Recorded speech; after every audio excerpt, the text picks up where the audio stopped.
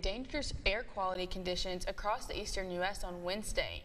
About 98 million people in parts of 18 states are under alert, grounding flights and closing schools in multiple cities. Doctors warning people to stay inside, particularly those with respiratory issues. Some of the worst of it was in New York City, where the hazardous conditions were the worst on record, breaking a 52-year-old mark.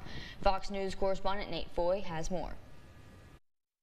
The smell of smoke still lingers here in New York City after conditions reached their worst at about 2 p.m. today, where for about a half an hour we could not see the sun. It was so dark that drivers had their lights on while they were navigating the city in the middle of the day. But I want to show you a look at New York's skyline.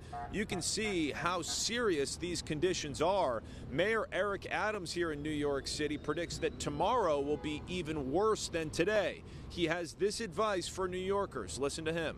This is not the day to train for a marathon or to do an outside event with your children. Stay inside, close windows and doors, and use air purifiers if you have them. This is new video from New York City. Take a look at Times Square.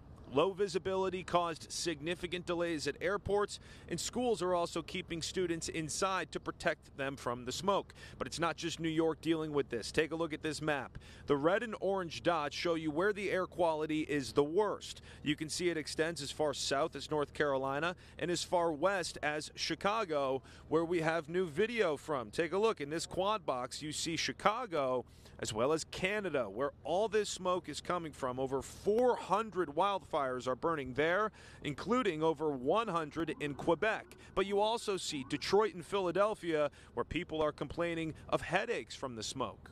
I feel it. I'm getting like a little bit of a headache. When I got back from school, my head was hurting. I don't know.